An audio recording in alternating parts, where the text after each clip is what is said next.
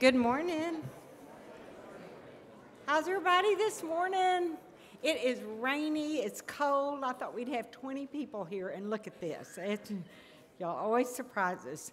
So good to see you this morning. I'm so glad you're here. Look at these beautiful flowers. Aren't those pretty? It's Christine Horn's 70th birthday, so congratulations. If you have your bulletin, you can look inside and see all of our new members. We have, welcome to Kevin. Let me put my glasses on, it'd probably help.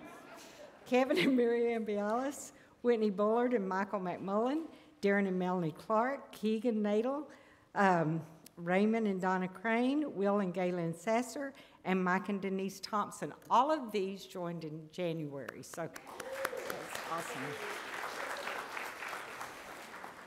That is exciting. Okay, for those of you who don't have a clue what Acts 2:42 is, because I'm always saying now at Acts 2:42, blah, blah, blah, blah, blah. And somebody came up, it was one of our new members, and said, what is Acts 2:42? Well, that would be such a great idea to explain what that is. In Acts, like in the Bible, Acts 2:42, it talks about prayer, fellowship, and studying God's Word. And that's exactly what we do on Wednesday night. Every Wednesday night at 5:45, we meet and we have a meal, we have some fellowship, we have prayer, and then we have a devotion. But not this Wednesday night. This Wednesday night is Ash Wednesday. So we're going to wait, not have a meal, not have all that. We're going to come here at 7 and have Ash Wednesday. So don't forget that this Wednesday's a little bit different. Speaking of food, do you know that you're going to see this flyer. If I can find this flyer, it's somewhere in this. The Men's Ministry Chili Cook-Off is March the 2nd. Now, for those of you who are kind of new and don't know, we have all these categories, and we're going to meet on March 2nd, and we're all going to eat the chili that you're going to make in one of these categories.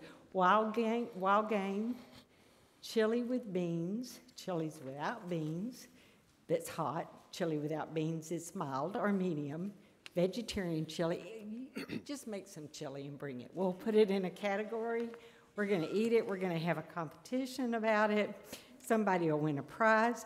But the good news is that we'll take donations, and all of that money goes to help our men's ministry, who does ramp projects, who does tons of different community projects around our little Lake Whitney area. Speaking of that, you can't see this. I know you can't see this, but I'm going to play it anyway. This is a video of Rick Fott walking out of the hospital.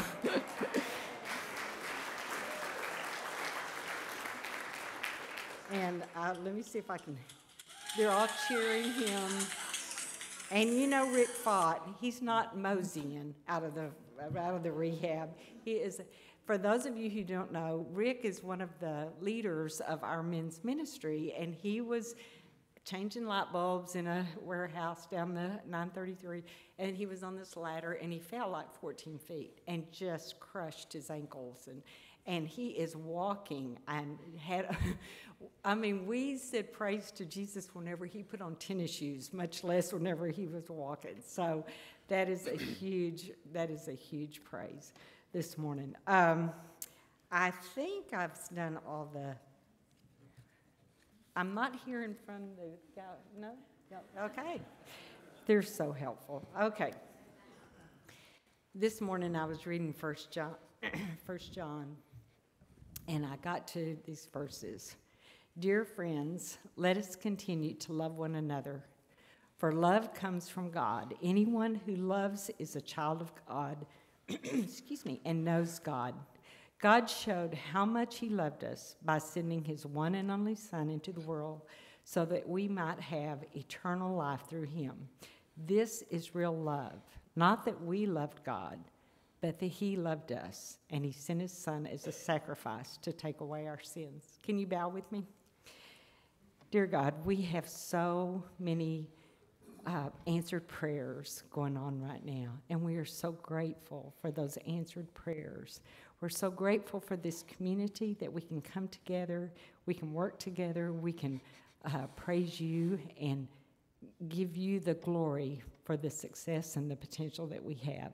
God, help us not miss an opportunity to share the good news of what Jesus Christ has done for us.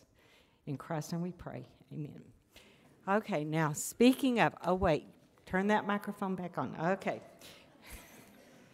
Speaking of things that affect our new members, Randy has come up with some things he wants to say.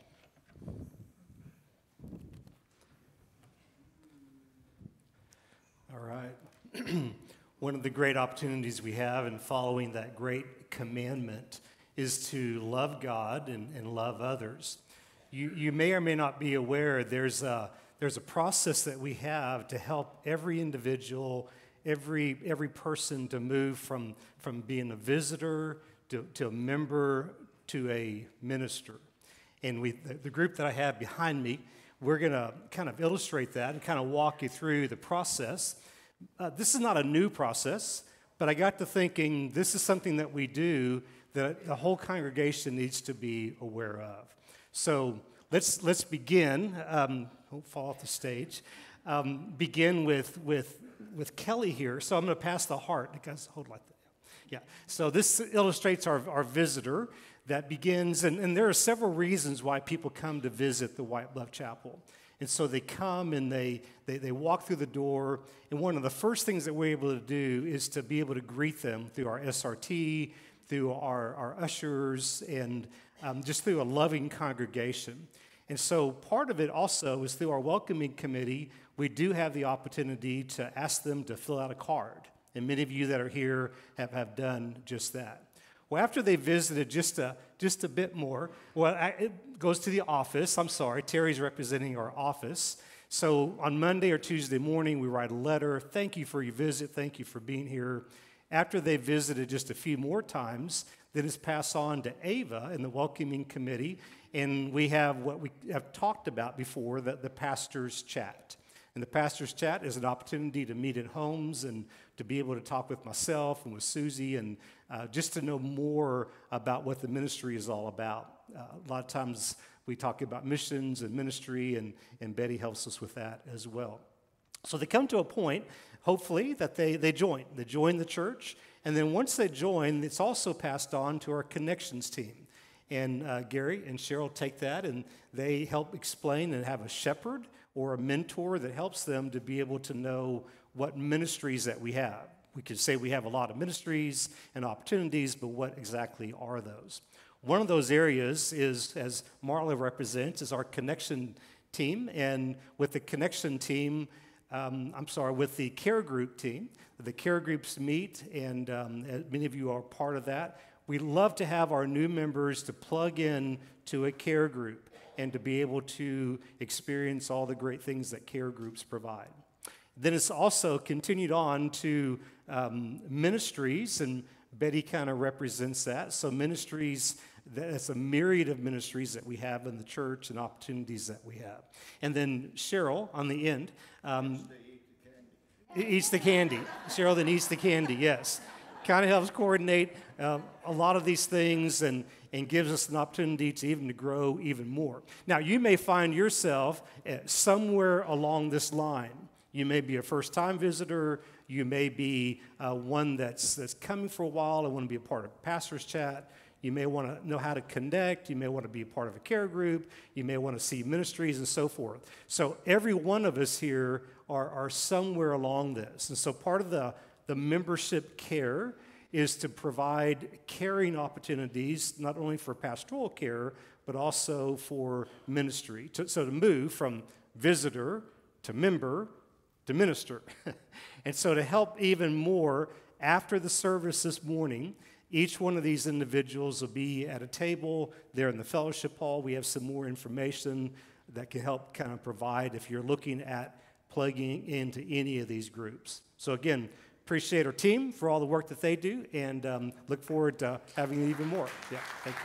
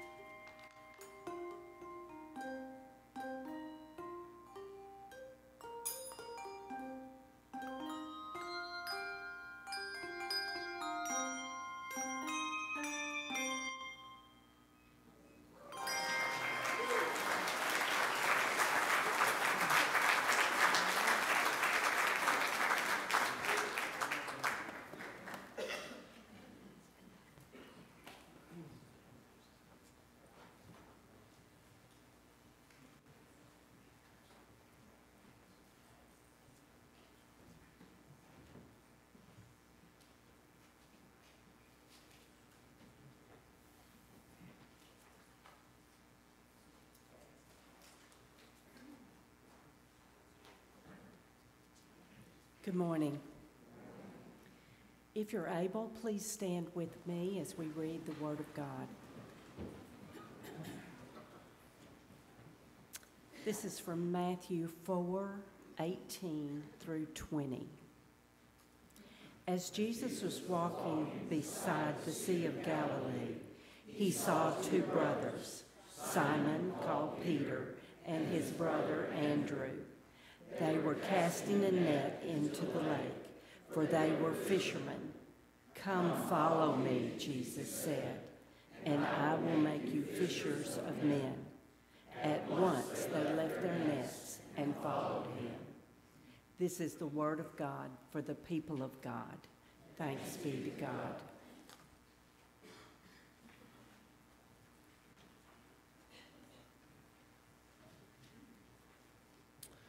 Let's remain standing and sing a portion of that scripture in this next hymn, Footsteps of Jesus.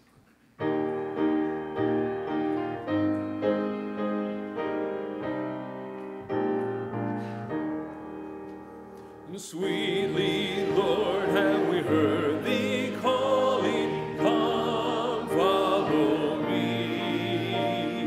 And we see where thy footprints falling lead us to thee. Footprints of Jesus that make the pathway glow. We will follow the steps of Jesus where they go. If they lead through the temple holy, preaching the word, or in homes of the poor and lowly, serving the Lord. Footprints of Jesus that make the pathway glow. We will follow the steps of Jesus where they go. Amen. You may be seated.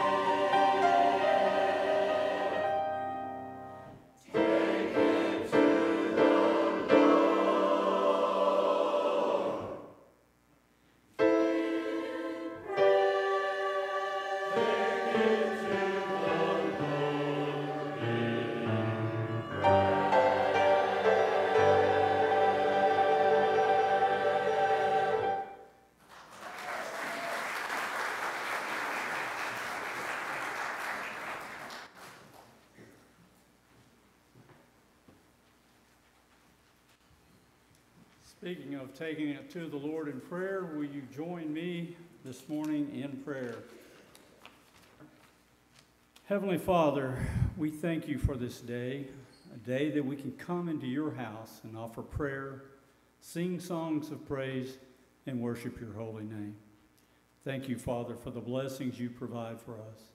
Thank you for this community in such a beautiful and serene setting of nature. Father, you alone are worthy of our worship and praise, and we ask your blessings on every facet of this worship hour. Bless our pastor this morning, fill him with your Holy Spirit, and let his words be as yours. We pray that your name will be honored by everything that is said and done. Father, we pray for those in attendance this morning and those following on the internet that are troubled in heart, whether from illness, loss of loved ones, financial problems, or whatever is causing them pain. Father, wrap your loving arms around them. Let them know that they are not alone. You have promised to never leave us nor forsake us, and we claim that promise today. If there are any among us that do not know our Lord Jesus Christ in a personal and loving way, I pray that today would be the day of their surrendering to your precious love and saving grace. Father, I pray for our men and women that are serving our country today in harm's way on foreign soil and those here at home. These men and women sacrifice and put their lives on the line for the safety and security of our nation, and we honor them for their service. And Father, I pray for our nation. I pray that the leaders of our government would wake up to the realization that men cannot solve the problems and issues before us. Only our God, the God that this nation was founded on, is the ultimate answer. God, please bless America. Thank you, Father. We love you, and we offer this prayer in the name of our Savior, Jesus Christ. Amen.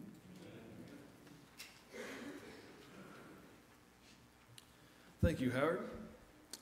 It says in Matthew 16:24, "Those who would come after me must deny themselves and follow me."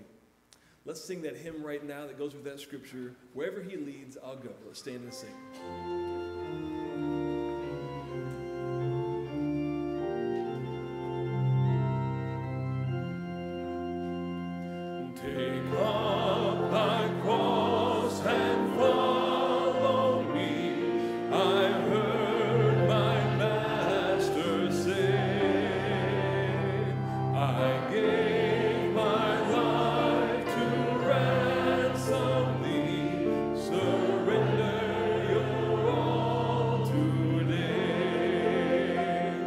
Wherever he leads, I'll go.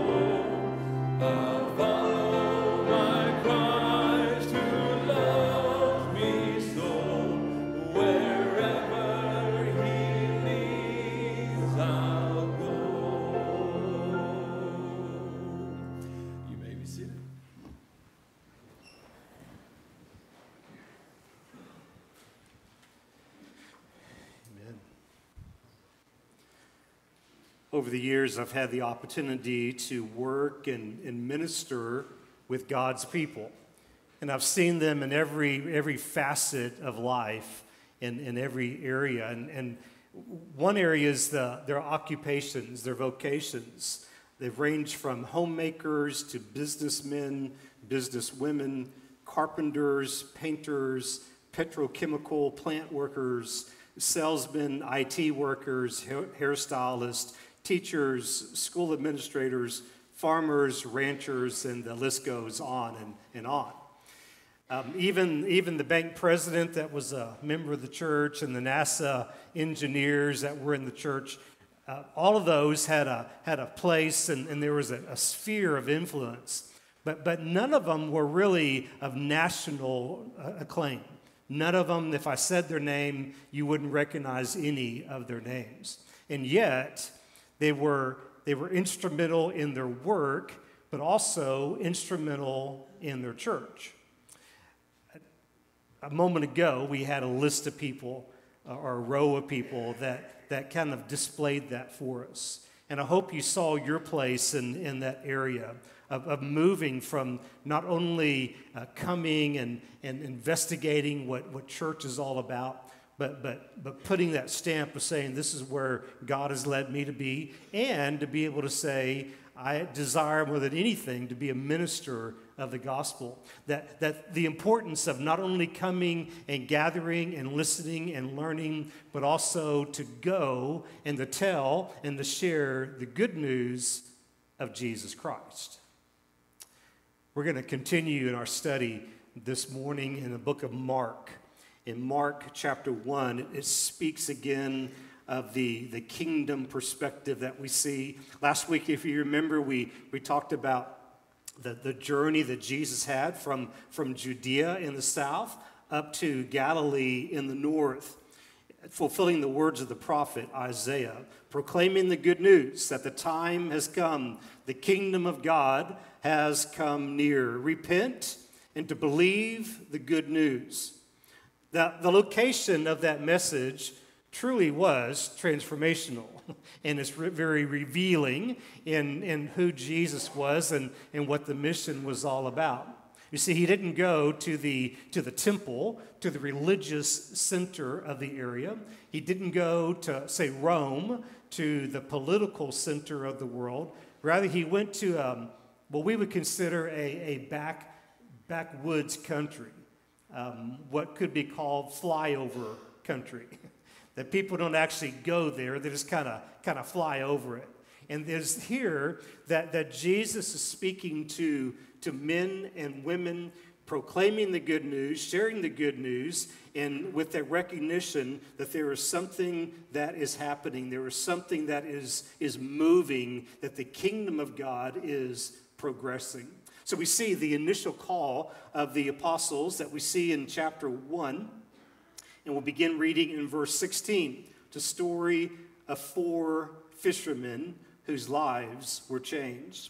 Beginning in verse 16, as Jesus walked beside the Sea of Galilee, he saw Simon and his brother Andrew casting a net into the lake, for they were fishermen. Come, follow me, Jesus said, and I will make you fishers of men, or of mankind. I'll make you fishers for people. At once they left their nets and followed him. When he had gone a little farther, he saw James, son of Zebedee, and his brother John in a boat preparing their nets. They left their father Zebedee in the boat with the hired men and followed him. So in this account, there's a pattern that we can see. And the pattern is this, is that there is the invitation, there is the purpose, and there is the response. We see that in the lives of each of these fishermen, and certainly is true for me and for you as well. So we begin with the invitation. Again, these are just everyday people. As I've said before, not only for then, but also for now, everyday people that serve a glorious God, ordinary people that serve an extraordinary God. That's the picture that we have, that we connect to the gospel story, that the gospel story is about people like you and me who are just everyday people. People maybe don't know us across the United States or across the world, but God is doing great things in our midst. So let's take a little closer look at the men and the invitation. First of all, the men themselves. It's easy to think of these men, these fishermen, as casual fishermen who, kind of like here at White Bluff, decide to go fishing and have a good time and maybe catch their limit. These were not casual fishermen. These were professional fishermen. They were businessmen. They had a craft that they were developing. They took care of their boats. They repaired their nets. They learned new ideas on how to catch the most fish. Getting in their boats and throwing the nets for hours and retrieving the nets and gathering in those fish. And they were part of a community of fishermen. Now, though they were respectable and though they were hardworking, they were hardly the top of the heap, even in Galilee. See, again, Jesus could have gone to Galilee, this backwards country. He could have gone maybe to the local synagogue. He may have gone to the mayor of Capernaum. He could have done several things for influence, but he goes and he walks and he speaks to men that are fishing, these men that are casting their nets. These men were also Jewish men. They knew about Abraham, Isaac, and Jacob. They knew the Torah. They knew the law. They knew that one day the promise was that the Messiah would come. When we compare the gospel accounts, we see that this is probably not the first encounter that we see these men with Jesus. But the passage says that these men, while they were fishing, while they were at work, while they were casting a net into the sea, that Jesus calls to them and says to these men, "Come, follow me." To follow me. To follow my direction. To follow what I have for you. Jesus repeats this with two other fishermen and brothers, James and John, in our passage. Jesus saying, "Follow me," is actually a phrase that's repeated throughout the Gospels. Now let's pause just for a moment. When we hear those words of Jesus saying, "Follow me," what does that even mean? And maybe even the men at that time, as they were thinking about these words, as it resounded across the lake, maybe the same question: what is Jesus calling us to do? What does it mean to follow me? What does it mean, and what does he desire me to do? Now, aside from following Jesus, what does it mean to follow someone or something? We hear it a lot in today's vernacular.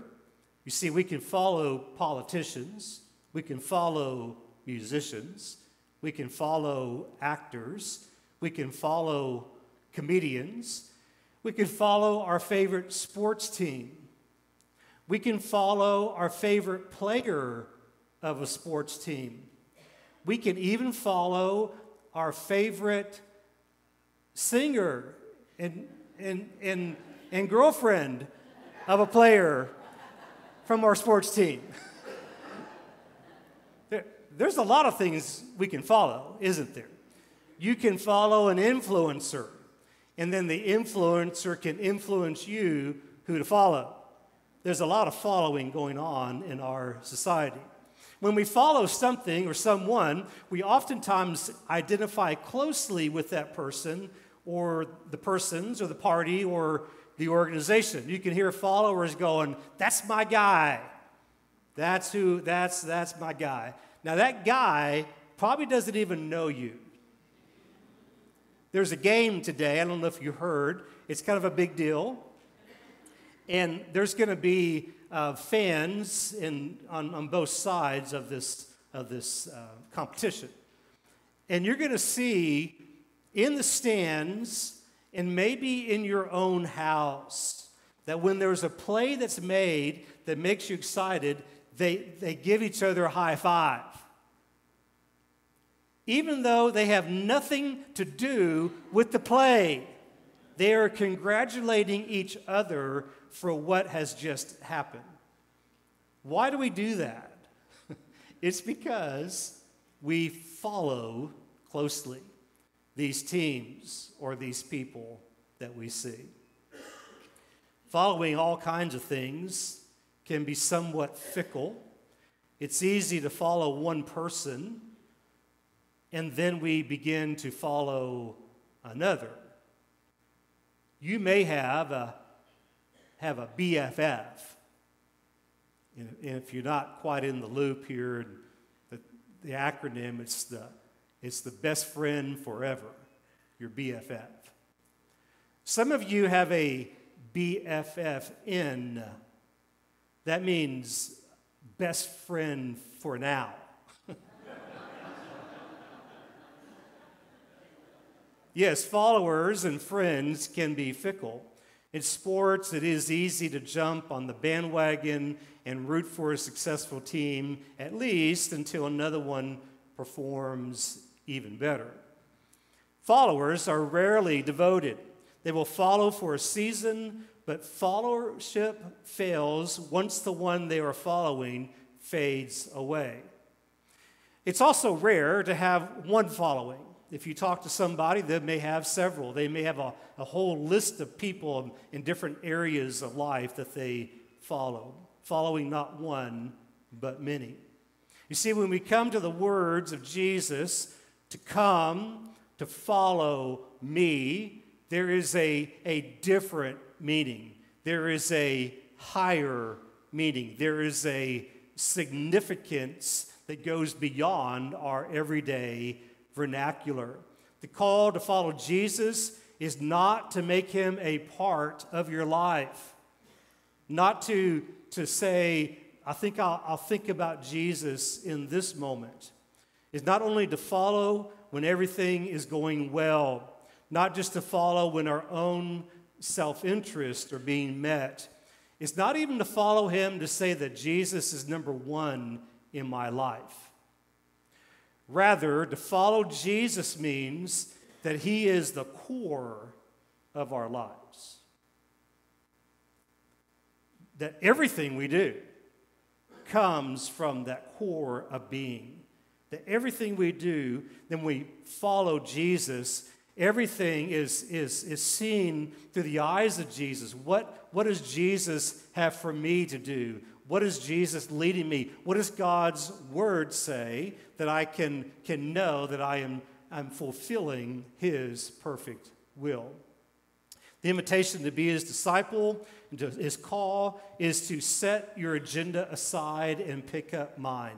Follow me wherever it leads. Wherever he leads, I'll go. You see, that's not just a hymn, it's not just a chorus, it's a statement of faith. I will follow you, Lord, wherever you lead. It's a different kind of following, a different level of commitment. The invitation to follow Jesus is not just for a season. The invitation to follow Jesus is not following him with other sources of life. Following him is exclusive. And Lord, I will follow you now and forever.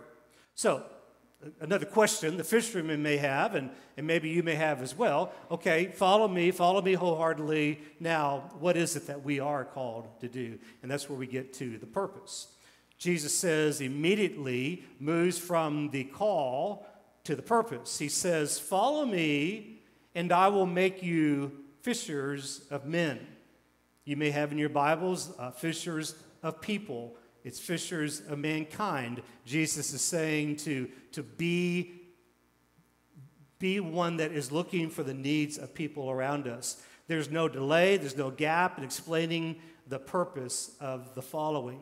I always thought it was interesting that Jesus, being a carpenter, didn't approach these men and say, come, follow me, and I will make you a builder of men. Rather, he spoke to their language, to their vernacular, as they're still holding the net in their hand. And Jesus says to them, just as you understand fishing, come, follow me, and I will make you fishers of men. Your calling will be even much greater. He doesn't say, come follow me and I will instruct you in the law. Come follow me and I will show you great things. He says that following is not just what you get out of it. It's not only so you can grow, but also that you have a kingdom understanding. He said, I want you to be outward looking. He says that I'm going to teach you how to fish for men and women.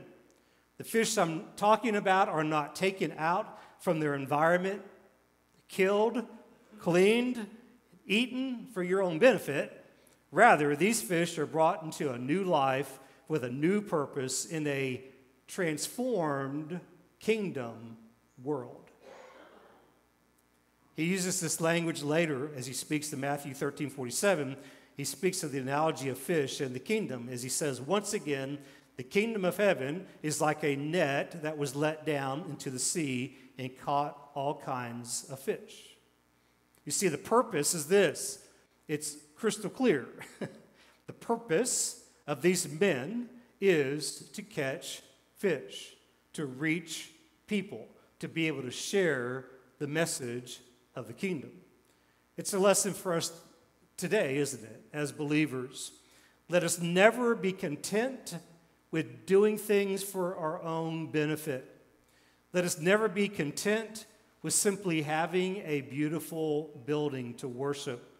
As important as it is, let us never be content with having even the correct teaching and inspiring music. Let us never be content with only to have a full house on a Sunday morning. Let's never be content with programs and ministries and all the great things that we can do.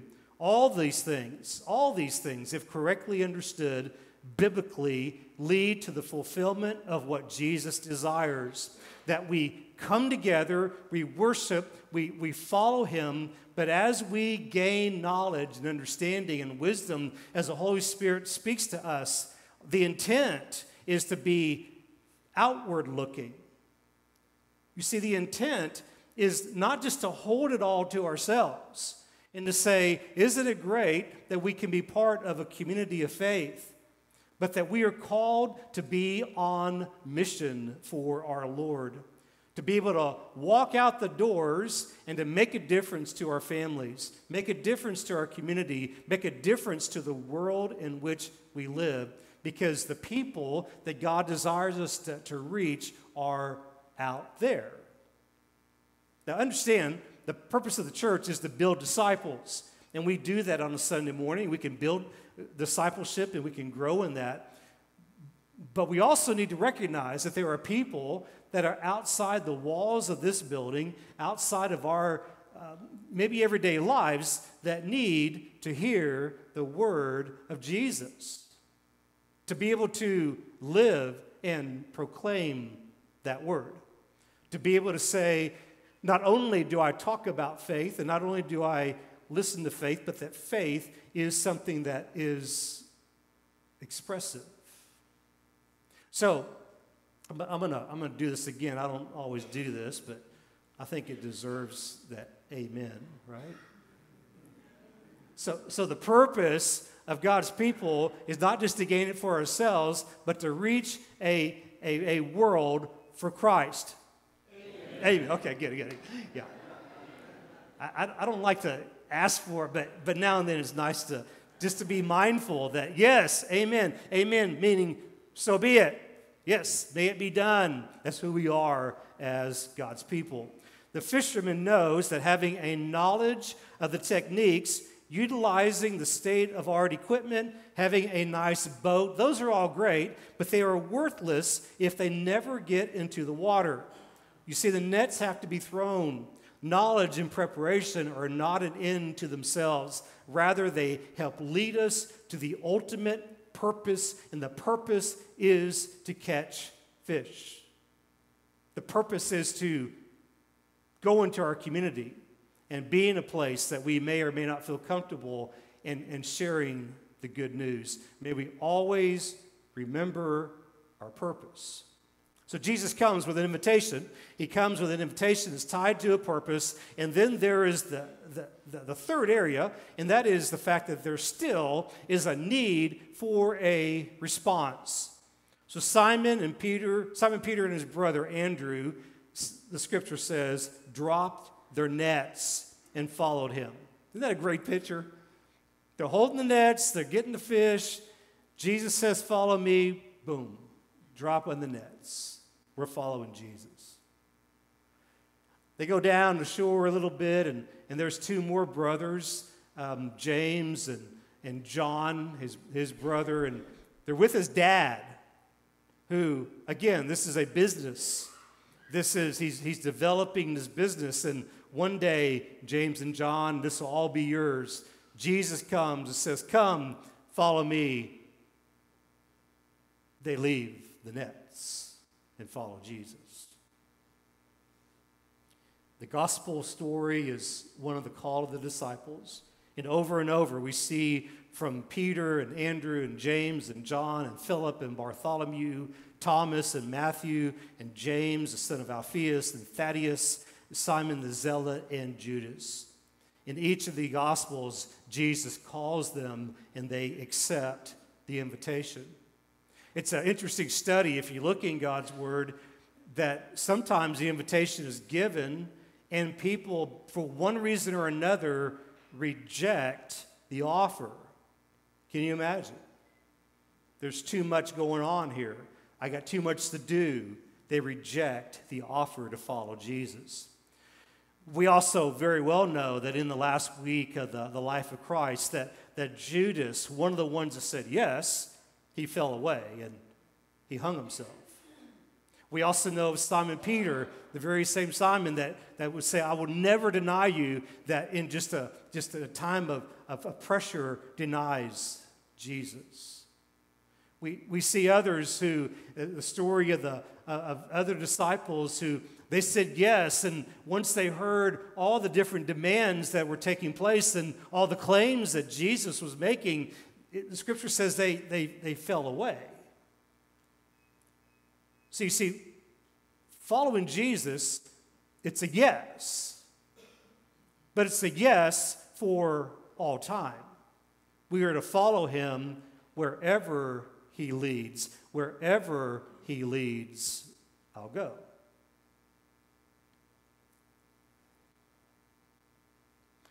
Following Jesus is a glorious thing. But let me tell you this. Following Jesus is probably the most dangerous thing that anybody can do. It's dangerous. Sometimes following Jesus is like going out to the lake and casting either a net or a rod and reel, and we throw a hook out, and it's enjoyable. But there are moments and there are times when fishing is dangerous. Did you know that the job of a commercial fisherman is consistently listed as the most dangerous job? In fact, they risk suffering a fatal job injury 20 to 30 times greater than the risk for all occupations. Braving the elements of the heat and the cold, avoiding the risk of falling overboard or capsizing, not to mention getting caught in ropes and hooks and other equipment that causes injury or death. You see, being a fisher of men and women also has its hazards. Ask any of these disciples the cost of following Jesus. Ask those martyrs of 2,000 years. Ask them, was it worth following Jesus? Ask individuals who are misunderstood and misquoted because of their faith. Ask them, is it worth it to follow Jesus?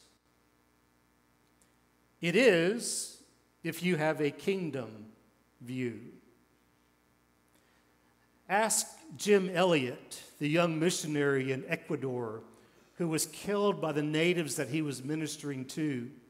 Years prior, he wrote these words: "He is no fool who gives what he cannot keep to gain what he cannot lose." We may not die a martyr's death, but the question is this for us today.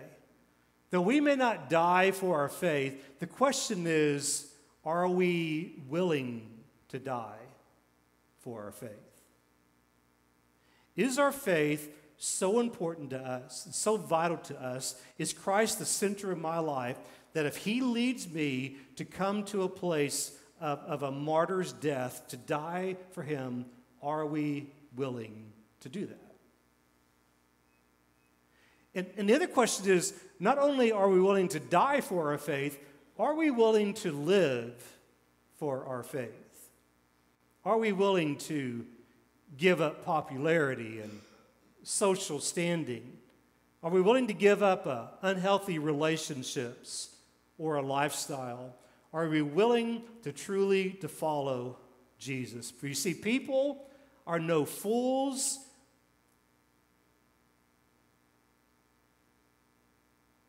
To give up what they cannot keep, to gain what they cannot lose. What are we living for? What are we dying for? Jesus calls us today. He gives us an invitation. He gives us the purpose. He's awaiting our response. Today, the question each of us may ask ourselves today: am I willing to drop the net and follow him? I ask you to bow your heads together as we pray. We come before him and look within our heart of hearts and know that it's easy for us to have words that sound good and are pleasing, but are they words of truth and words that we can live for and, if called upon, even to die for?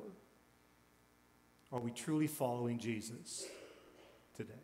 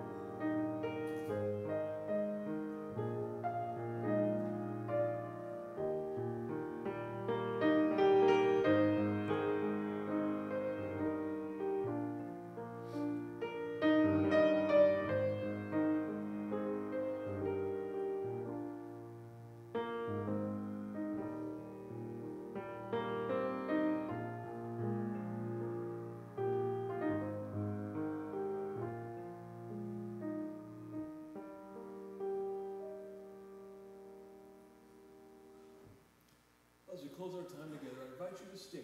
Let's close with this hymn, Called Without It.